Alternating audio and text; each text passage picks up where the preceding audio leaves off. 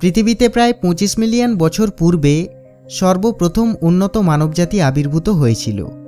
তখন থেকেই আমাদের সহস্র বছর ধরে উন্নয়ন ঘটেছে এবং বিজ্ঞান, শিল্প, কৃষি, ভাষাবিদ্যা ও শিক্ষার অন্যান্য প্রধান ক্ষেত্রে আমরা অস্বাভাবিক অগ্রগতি অর্জন করেছি। যদিও আমাদের এই অগ্রগতি ভূপৃষ্ঠে ও জলে বসবাসকারী বিভিন্ন প্রজাতির উপর যথেষ্ট প্রভাব ফেলেছে এবং আমাদের এই সফলতা এসেছে তাদের জীবনের দামে।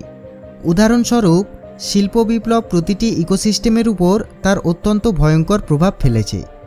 দূষিত জল থেকে বিষাক্ত বায়ু পর্যন্ত এটি আমাদের পরিবেশের প্রতিটি অংশকে সম্পূর্ণভাবে দূষিত করে দিয়েছে। এছাড়া শিকারীরাও এক অন্যতম কারণ হয়ে দাঁড়িয়েছে প্রজাতি বিলুপ্তির পিছনে।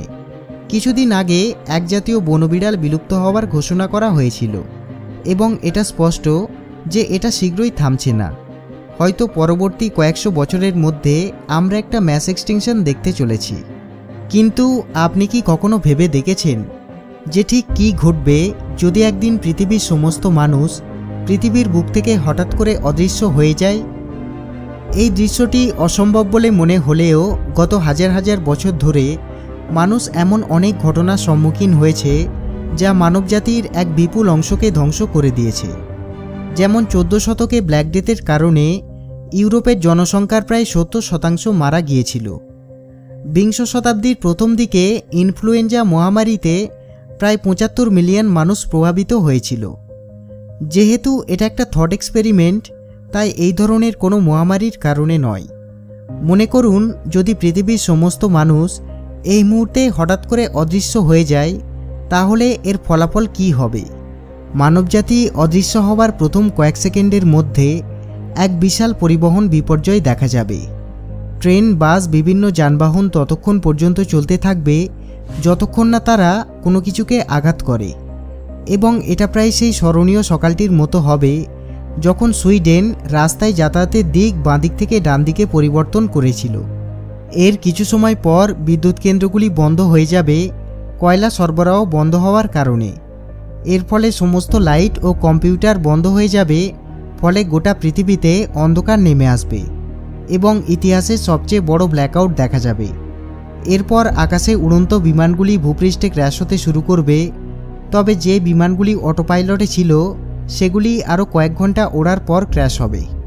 এই পর্যন্ত মোটামুটি বাকি সব কিছু স্বাভাবিক অবস্থায় থাকবে, কিন্তু এর পরেই রাসায়নিক কেন্দ্রগুলি বিভিন্ন ধরনের গ্যাস নির্গত করতে শুরু করবে।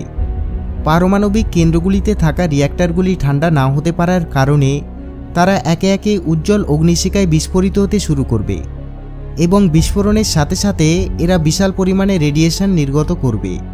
তবে এক সপ্তাহের কম সময়ের মধ্যে প্রকৃতি তার সাধারণ অবস্থায় ফিরে আসতে শুরু করবে। এরপর পৃথিবীর সমস্ত জায়গায় আগাছা জন্মাতে শুরু করবে, কারণ তখন কেউই থাকবে না আগাছা ছড়িয়ে পড়াকে প্রতিরোধ করার জন্য।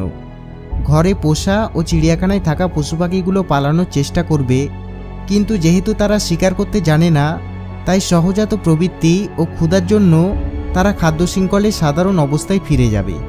3 থেকে 6 মাস পর সব কিছু আগের থেকে অনেকটা আকর্ষণীয় দেখাতে শুরু করবে। রেডিয়েশন চলে যাবে, বায়ু ও দর্শন ক্ষমতা অনেকটা উন্নত হয়ে যাবে। বন্য পশু পাখিরা মানুষের ঘরে আশ্রয় নিতে শুরু করবে এবং সবচেয়ে অবাক করার বিষয় হলো অধিকাংশ এলাকায় আরশোলা সম্পূর্ণভাবে অদৃশ্য হয়ে যাবে, কারণ তারা কৃত্রিম উষ্ণতা ছাড়া বেঁচে থাকতে পারে না।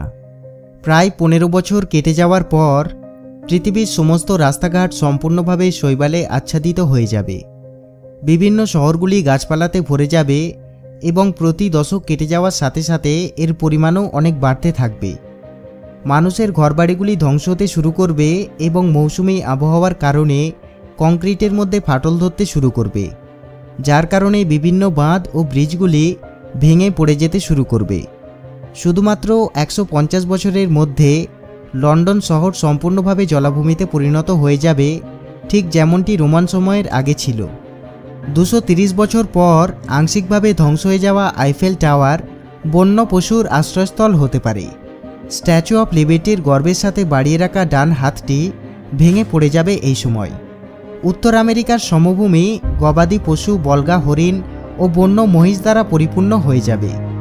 পূর্ব উপকূলের শহরগুলি ধীরে ধীরে হারিকেনের দ্বারা ধ্বংস হতে থাকবে এবং মার্কিন যুক্তরাষ্ট্রের দক্ষিণ উপকূল ঘন ঘন বন্যার কারণে সম্পূর্ণভাবে ধ্বংস হয়ে যাবে। মানবজাতি চলে যাওয়ার পরও আমাদের পৃথিবী অনেক দীর্ঘ সময়ের জন্য থাকবে এবং পৃথিবী নিজেকে সুস্থ ও পরিচ্ছন্ন করে তুলবে।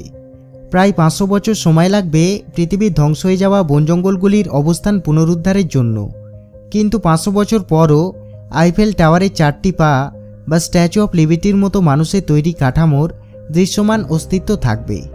প্রায় 25,000 বছর পর পৃথিবী গ্লোবাল ওয়ার্মিংয়ের পরিবর্তে এক অন্য বরফ যুগের সম্মুখীন হবে।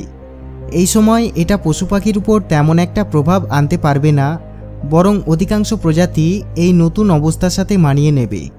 মানবীয় অস্তিত্বের বেশিরভাগই কেবলমাত্র মাটিতে সমাহিত থাকবে, সম্পূর্ণভাবে ধ্বংস হয়ে যাবে না।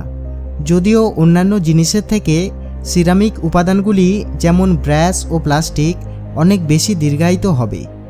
ভিডিওটি পছন্দ হয়ে থাকলে শেয়ার করতে ভুলবেন না এবং এখনও সাবস্ক্রাইব না করে থাকলে অবশ্যই সাবস্ক্রাইব করে নিন এই ধরনের ভিডিও দেখার জন্য, এবং অবশ্যই বেল আইকনে ক্লিক করবেন আমার ভিডিও সর্বপ্রথম দেখার জন্য।